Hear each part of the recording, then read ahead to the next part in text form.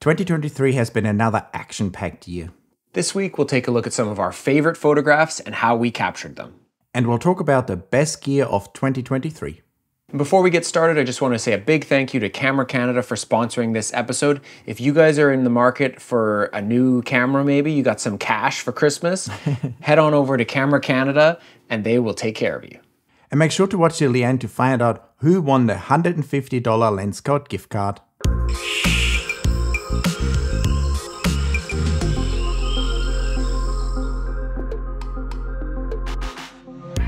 So Jan, it's 2024. You're one day ahead of me over there in Australia. How is the year going so far? Or exactly, maybe not how it's going so far, but how's the last few weeks been? I saw you've been on the road, saw some really cool, looked like a really fun shoot with some turns along the coast there. What have you been up to and how's it going? Well, I actually come just back from shooting those turns yesterday again. So in the new year, I've already taken 15,000 photos. I've only gone through about half of them. It's always an annoying task to go through such a large amount of photos. But if you're at a colony where there's constant actions, like birds flying in, birds feeding birds, babies sticking their heads out, the parents feeding the babies, it's like non-stop. You don't even know what to shoot and you just end up basically firing away non-stop. But that was definitely a very cool spot and lots of different opportunities.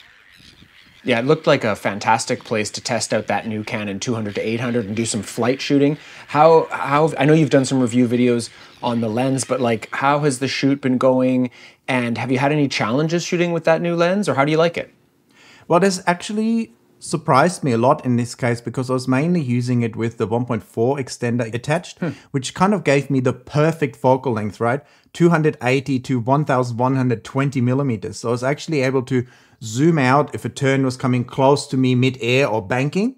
And at the same time, I could also quickly zoom in all the way to a mum feeding the little baby or hugging it with the wing or something. So in this case, I felt like this new lens was basically made for this occasion because I couldn't think of any other lens that would have done better there, because you use a prime lens, you're clipping all the wings, you're too close to the baby, wings go up, like you just can't get anything basically. And this lens was very good and it worked surprisingly well with the teleconverter attached as well. You're wide open at f13, which is not ideal obviously, but bright ocean, bright sort of sunlight, it wasn't really an issue. And the autofocus also tracked it really well. So I got some really cool action shots and seagulls attacking the turns and turns banking, and they're all bringing in the fish. So it was a spectacular few days, and I definitely put the lens through a test, and it has actually more impressed me than at the start. It's really growing on me. Yeah, I mean, I think it's going to depend contextually what you're shooting and where you're shooting. So that lens,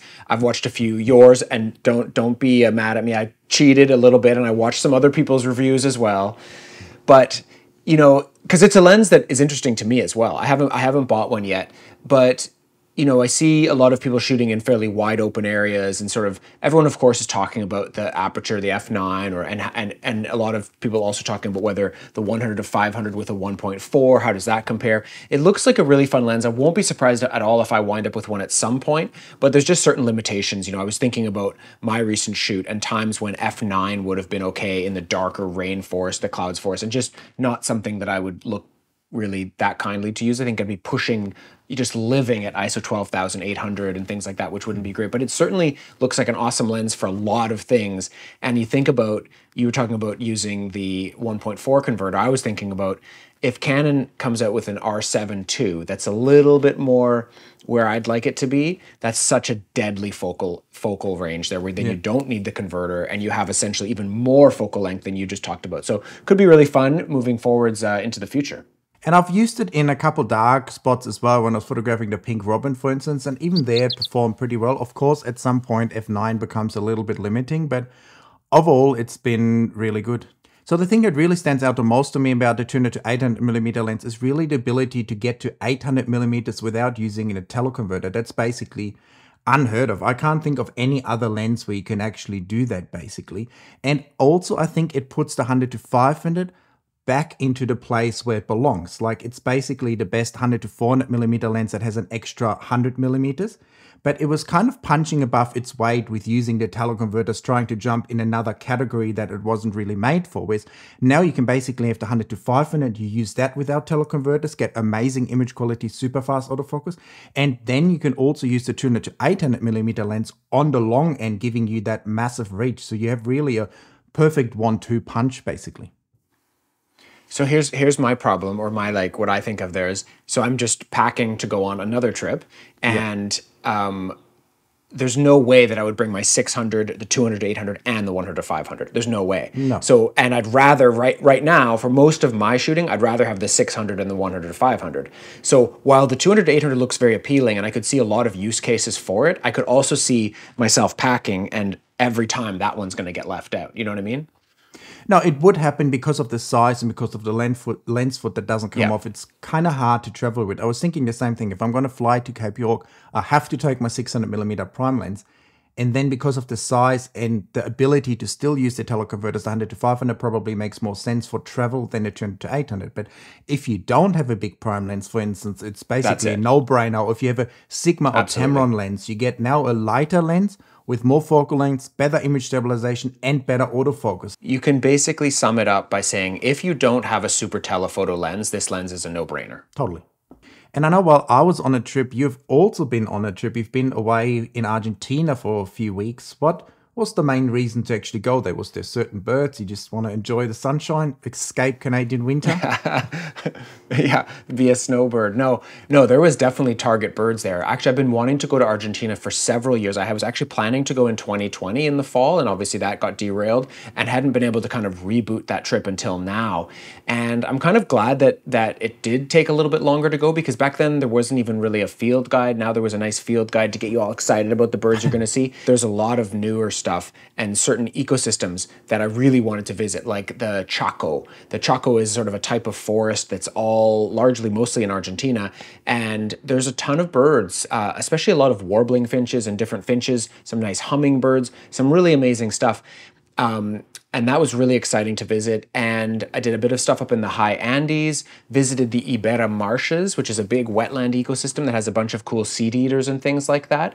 And then also Argentina has some really good, another forest type called yungas, which is kind of like a type of cloud forest that's just sort of in Peru and Bolivia and Argentina. And so those different ecosystems provided some amazing opportunities to get some great shots of birds that I had sort of seen in the field guides of other countries, but never had a good opportunity to photograph. So it was a fantastic trip. Yeah, you sent me the link to your gallery on your website, and I was amazed at the amount of species you got, and actually also the amount of photos you managed to edit in such a short period of time. Like, I think I'm a fast editor, but I could maybe edit 1/3 of those photos in that amount of time. So what's your secret sauce there? Well, for one thing, it helped that I was jet lagged and I was on a crazy time difference. Not a crazy, but 5 hours. I was waking up every morning at 2 in the morning and basically working through the day. So I was putting in some hours at the computer, but I really pride myself on kind of my efficient workflow. I always just throw all my images that I'm going to keep from a trip into DXO, run them all through there in one batch. I always process a bunch of raw photos at once. So I'll open sort of, 50 photos at a time. I have a preset set up that will automatically start with our PROSETS applied. I usually use the vibrant, more contrast one, and that gives me a great starting point. So I've already kind of jumped ahead a few steps in the raw processing. Then if, let's say for example, I kept 3 photos of a bird in sort of the same setting, I'll edit the one using our ProSet, get it looking good, and then I'll grab the other 2 and I'll sync the settings, and I'll see if those 2 also look really good, and if they do, then I just convert them all into TIFFs and move on to the next ones. So it's those little things, they don't necessarily save you so much time each one, but even if you save 30 seconds on every file and you edit 150 files, then that's really, you actually saved yourself 2.5 hours just there. And if you find 5 tips that save you 30 seconds each one, then all of a sudden you've saved a ton of time. So it's those little tips and those little efficiencies that really add up when you're processing a whole bunch of images. But it was an awesome trip, but not much time to celebrate because I'm off again on Wednesday, which is 2 days from now, for 7 weeks of guiding in the Andes in Colombia and Ecuador. You really must hate being home, hey? Well, snowbirds, us Canadians, we do try to get away from the winter. So before we leave 2023 completely behind us, what was like one of your sort of favorite moment and favorite trip or favorite experience or maybe favorite learning experience in 2023?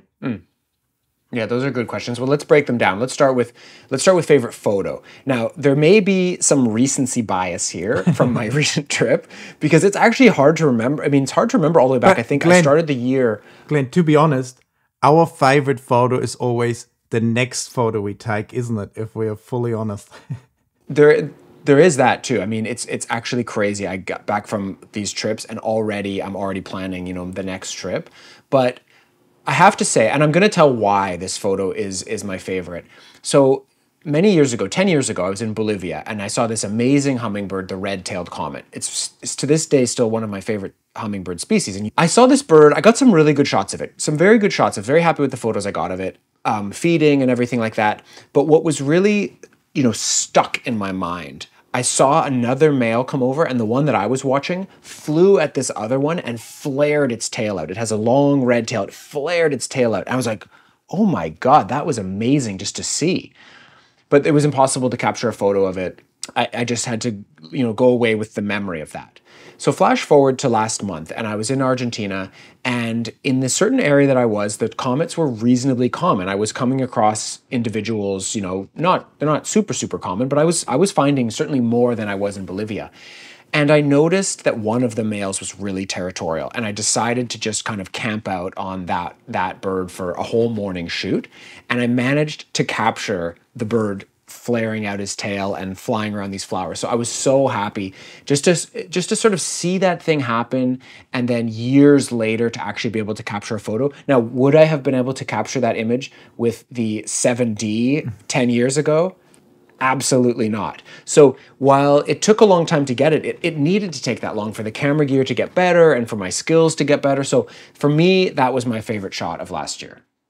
And it's interesting how certain photos stick with us in our head, or sometimes we go out and we have a certain photo in mind, like you had for this trip. Basically, you wanted to get this photo and you already saw it in your head for so many years before you could actually take it. And I think that's what happens to me a lot as well. I see a certain bird do something, or I've never photographed a palm cockatoo, for instance, but I know exactly what kind of photo I would like to take of it. So now I just want to go there and actually kind of make that dream a reality. And I think that's a sort of fascinating aspect of what we do, or that sort of hunt and thrill, and not only just getting a bird, but also getting the bird the way we envisioned about getting it. And we've talked about this before on the show, is that I think what sometimes sets really good photographers apart, whether it's birds or whatever you take pictures of, is visualizing the type of image you want to take, not just reacting and going out and snapping pictures, but actually visualizing the type of image that you want to create and then figuring out how to get there. So that was something I was really proud to get that shot.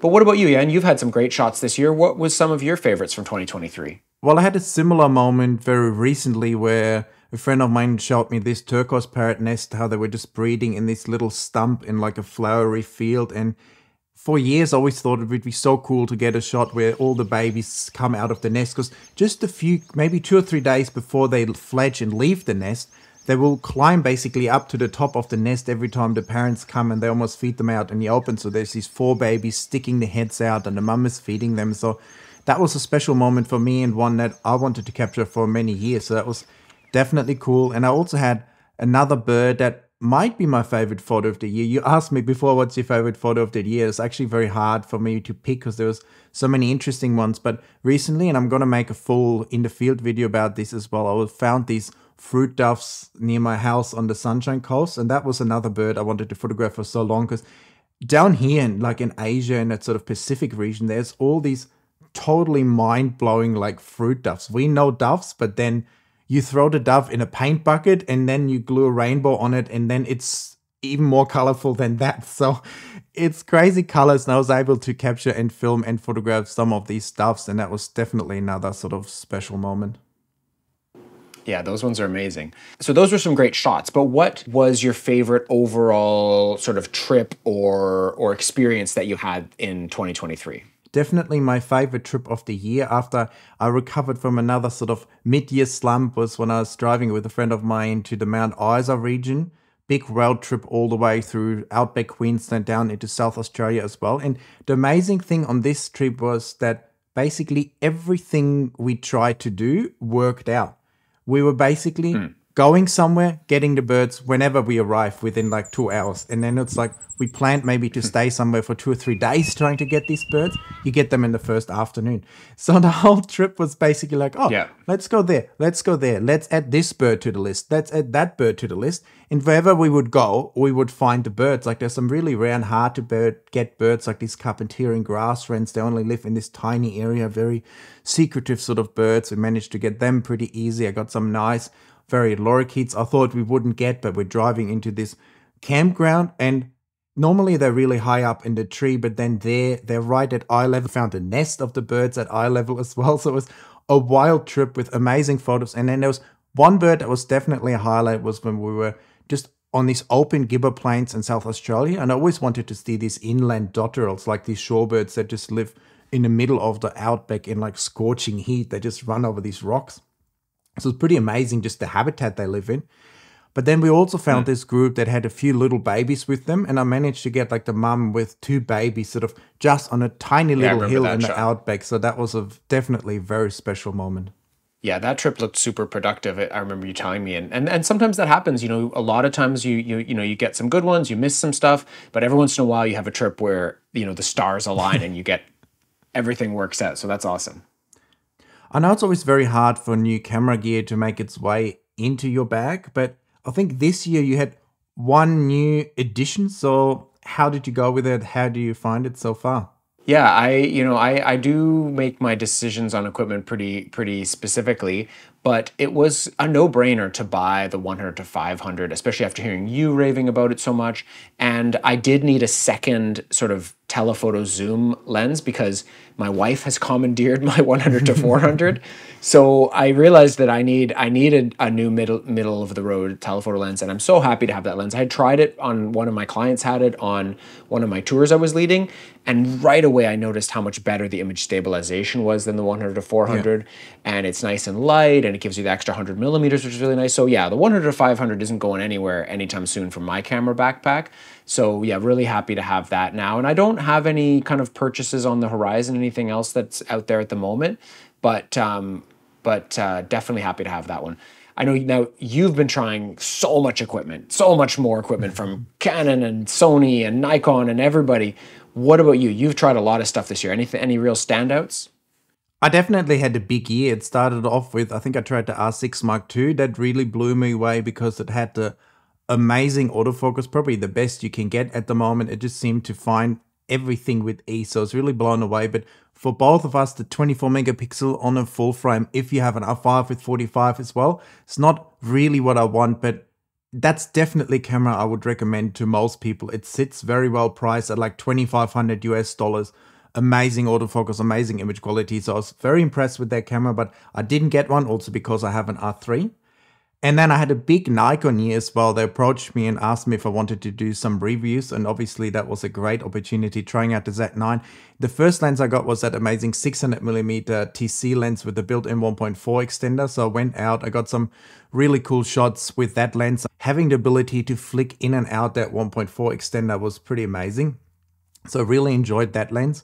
A little while later, Nikon also was the second company to come out with a lens that we all want, like 180 to 600mm lens. So I tried that out. That was another very nice lens. And then after that, they also had the Z8, which was a pretty amazing camera in the field that had everything we want basically in terms of stack sensor, amazing video abilities, great image quality. So that was an awesome camera. But the true standout for me this year was the 600mm PF lens that I got to try for a little while, because 1.4 kilo, insane image quality, razor sharp images, amazing detail, literally waste nothing. Like, it was the first time I felt like this could be a lens that makes me leave my big 600mm lens behind.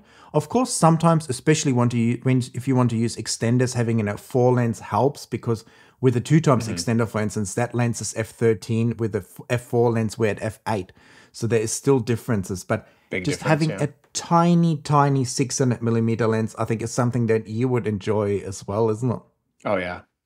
Yeah, definitely.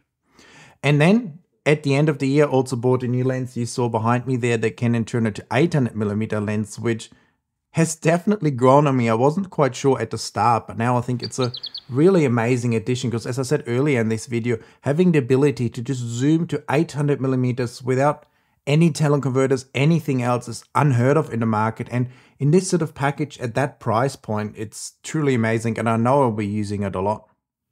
Yeah, well, definitely a year with lots of gear for you, lots of fun toys to play with.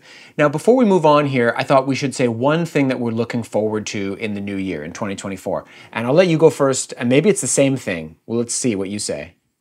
Okay, my one thing is the R5 Mark II and the R1. Well, I meant more like an experience. I was going to say when I'm coming back to Australia to do some more shooting later this year. I thought that was our little secret.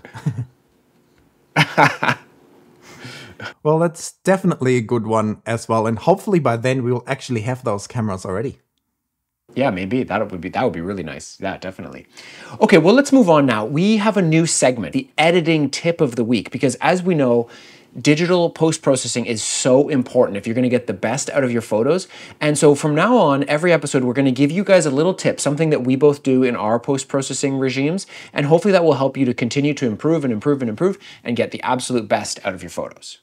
And of course, if you want to improve right away, you can also check out my masterclass, our PROSETS, Glenn's ebook, and our brush pack down there in the description that will make you a better editor and get more confidence instantly. And I think editing often sounds complicated, but it doesn't have to be complicated. So I think we're going to start with a very simple one here that a lot of people don't actually seem to be aware of. Because oftentimes you see those sliders and you just don't know to which point you should actually pull them. It could be the levels, it could be the highlights, the shadows, the blacks in Lightroom or Photoshop, for instance. And there's a very simple trick that shows you how far you can actually go with these sliders. So if you're on a PC, you can hold down the Alt key and move the sliders. And if you're on a Mac, you hold down the Option key and move the sliders. And what will happen then is that you first start with a black or completely white screen. And as you move the slider, you will start to see areas appear. And basically the perfect point or perfect position for all these sliders is right where you start to see a few things appearing. The more you see appearing basically means its eyes are blowing out or losing all the details. So you don't want to push it too far. But if you just pull it to the area where you see a few areas appearing, you'll get a much better photo. And specifically for the levels, there's another trick. Because sometimes you do a levels adjustment, you pull in the darks and the bright areas, and the whole image might look a little bit dark now because there was a big gap on the dark side. You can then also grab the mid-tone slider in the middle and move it to the left a little bit, which then lifts the whole image without lifting the darks too much, giving you a really nice overall feel. So for example, especially with the highlights, you bring in the point, you hold down the Alt key and you start to see little areas getting blown out. Now you take your finger off the Alt key and you can kind of look and see how the image looks. You might actually go back a little bit darker, or you might keep it where it is. But the really important thing that I want to say is you might still need to make the overall image brighter. Now, some areas are now getting blown out and you can see right where those are. So this is where, if you know how to do and use layer masking, you know those are the areas that you're going to have to mask back to hold on to that brightness. So using the Alt key can help you to set the points, but it can also tell you where you want to push past the point and then have to mask back. So it's a really useful tool and a really useful thing that can really help you to get your images looking the right sort of brightness. We've said many times on people's images on the photo of the week, looks a little dark, could be a little brighter. The overall thing needs to be brighter, but you're going to need to hold on to those bright areas. We've said it so many times on the photo of the week, so now you guys know what to do about it. So there we go. That's the first installment of the editing tip of the week. But I have to say, Jan, I'm not crazy about this editing tip of the week name. Maybe some of our audience has a better idea for what we should call this segment. So if you guys have any good ideas, what can we call this editing segment? Let us know there down in the description. And also let us know in the comments what was your favorite learning experience or moment or photo in 2023. All right, so before we move on to the photo of the week, I just want to quickly announce that the winner of the Lenscoat $150 gift card from our last episode was Thibault Devillars. So you've been already contacted, I believe, and congratulations on winning the gift card. And for everyone else who didn't win, thank you so much for participating. We're going to have lots more giveaways this year with more free swag and gift cards and things like that. So stay tuned for those. And now it's time for everyone's favorite segment, the photo of the week. Okay, so for the first image that I brought for us this week, It's by Darren Stevens Photography. It's a beautiful little kingfisher. You guys know I have a soft spot for these kingfishers, and maybe it's because since I'm coming to Australia later this year and I'm really hoping to maybe see this species, that's why I picked it. It's a nice image, a nice clean shot. I imagine along a riverbank or something like that. Obviously it'd be nice to get it on a slightly more interesting perch or something like that, but I just thought it was a nice clean shot of this beautiful little kingfisher. Yeah, I think it looks really nice. I think looking at it, at least here on my screen, it looks like there's a bit of a blown out area on like the sort of underneath the wing on the side above the leg. So that might be some area you could work on. And then I think it looks really good. I wonder if you could warm up this image a little bit. I feel like it has maybe a slight blue cast sort of overall, and maybe that bank slightly warmed up. To the bird maybe. The bird as well, and also the bank slightly lightened up maybe could give it a slightly nicer overall feel. One of our brushes in the brush pack is warm it up. So you could easily just select the bird if you wanted to just warm it up and then paint that in there, or there's a few ways you could do it, but that would be a really easy way to just sometimes playing around with I had to do this a lot on the penguin images that I was editing from Antarctica, where you kind of wanted the background to stay quite cool and look, icy, cool, frosty. But if you left the bird that cool, it looked really weird, and warming up the bird and keeping the background cool. So those brush packs were fantastic for that. Super easy to do it just like that. My first image of the week has to start with a little apology, because in one of the previous episodes, we picked an image of this photographer, but the photo was actually stolen by one of our favorite, or one of the many photo thieves on Instagram. But it's very hard for us to tell if the account looks legit and it doesn't have a funny name and it all looks like a normal photographer. There's no way for us to tell that it's not that person's photo, but thanks for people alerting us to us. So now we're actually going to use an actual photo from our photographer Anoop. And I picked this one of the Rufus Sibia, and I think that was just a really spectacular looking bird with that awesome dark crest, the nice colors on the bird. And I think the editing overall looks really nice as well. The only thing about this image I would say is that on the back of the head, it looks a tiny bit cut out. I don't know if the background was blurred or something was cloned or the background was smoothed out a little bit. That was the only thing I would probably work on a little bit, but I think overall a fantastic looking image. We often recommend to people, if something's quite distracting, to try to remove it.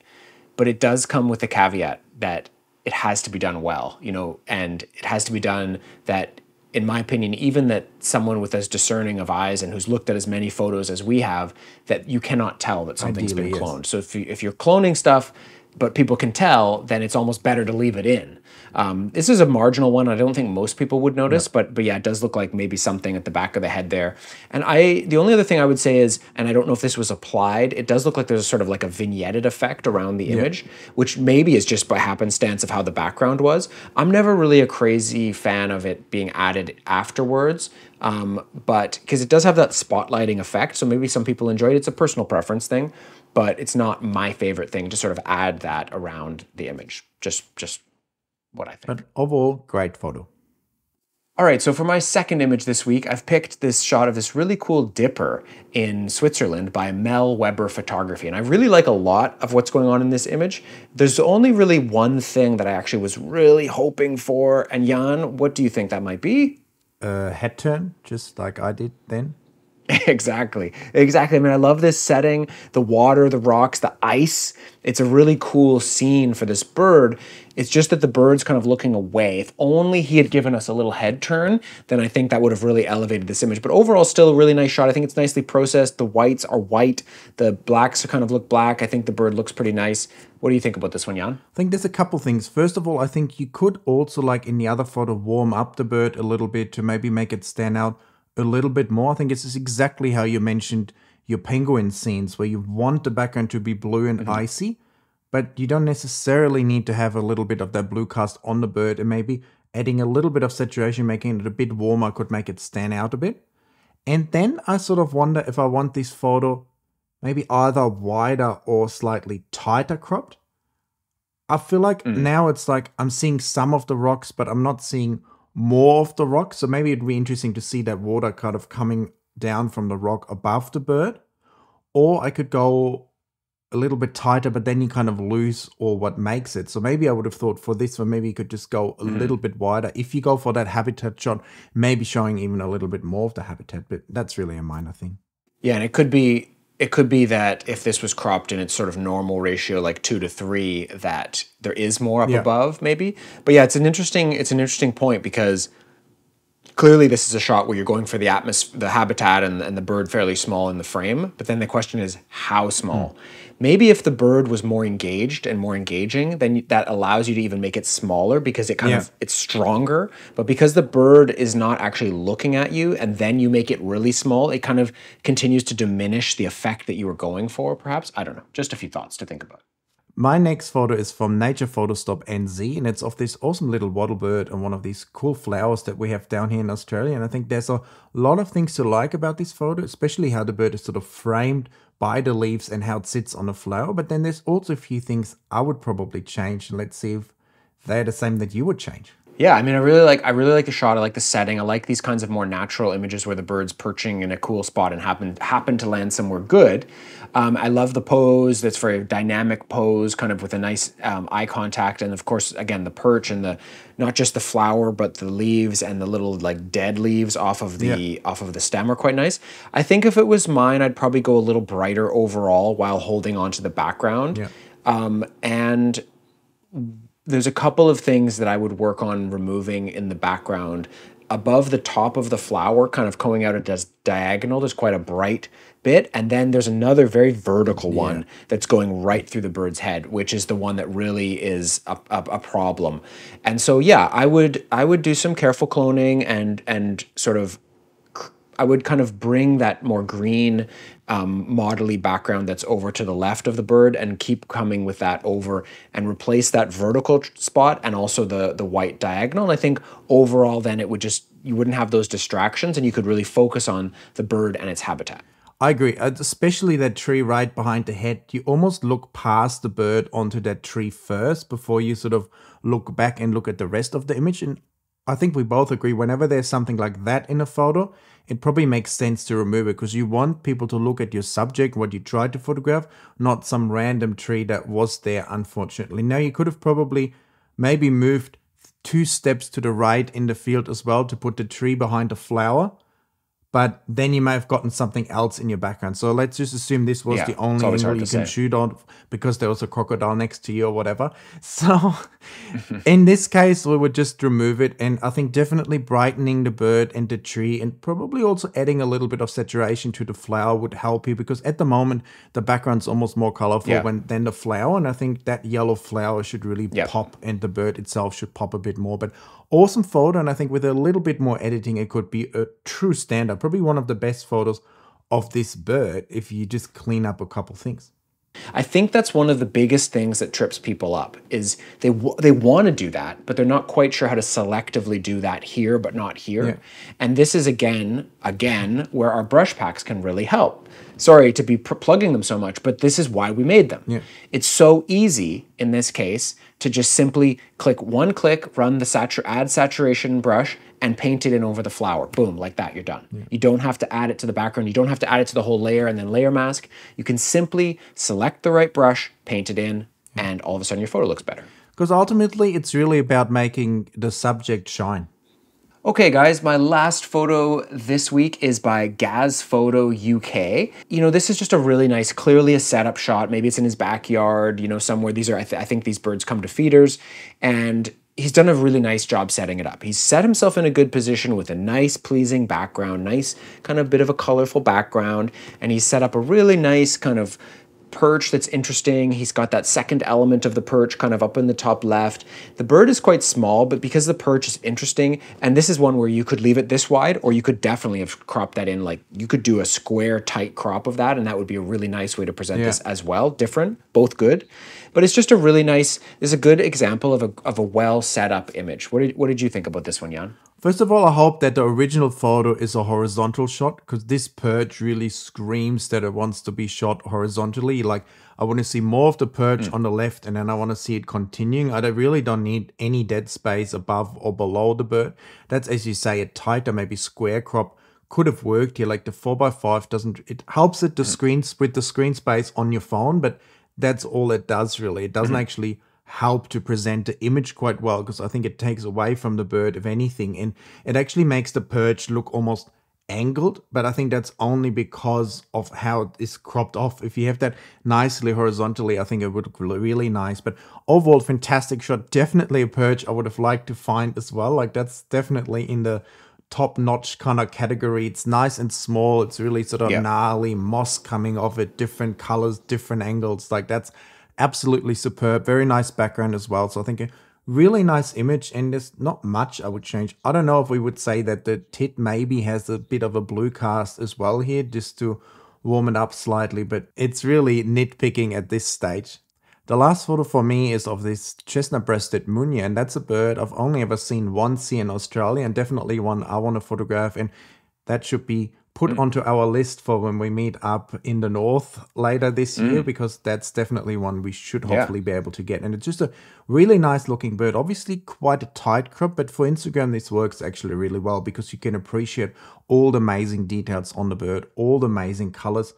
And there's probably not much I would do to this image. The only thing I would possibly do is work on the face and sort of the mask of the bird a little bit. There's a few different things you could maybe lighten certain areas slightly with a curve, or use something like a Nick Collection detail extractor, just bringing in a tiny bit more detail in the face or making the eyes stand out more. Even if you just brighten maybe the catch lights in the eye to kind of make that eye pop a little bit more. I think just looking at it, that's really the only thing about this image where I feel like it could improve a bit, is just to make maybe the eye stand out a little bit more, because at the moment that doesn't really stand out to me. I look at sort of everything, but there's not one point I'm looking at, and especially because it's cropped so tightly, like the eye of the bird is actually so high up in the frame that you're normally more drawn to the middle of the bird, also because that's brighter. So if you then work on the eye a bit, it probably helps you to look at the bird's head first and sort of appreciate it from top to bottom.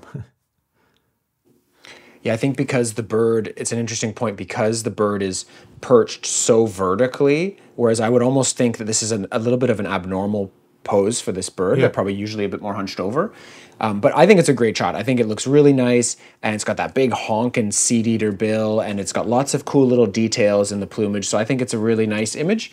And that's a good way for us to end the show this week. So we hope you've enjoyed the show. We hope you like the new segment, the editing tip of the week, perhaps soon to be renamed by one of you.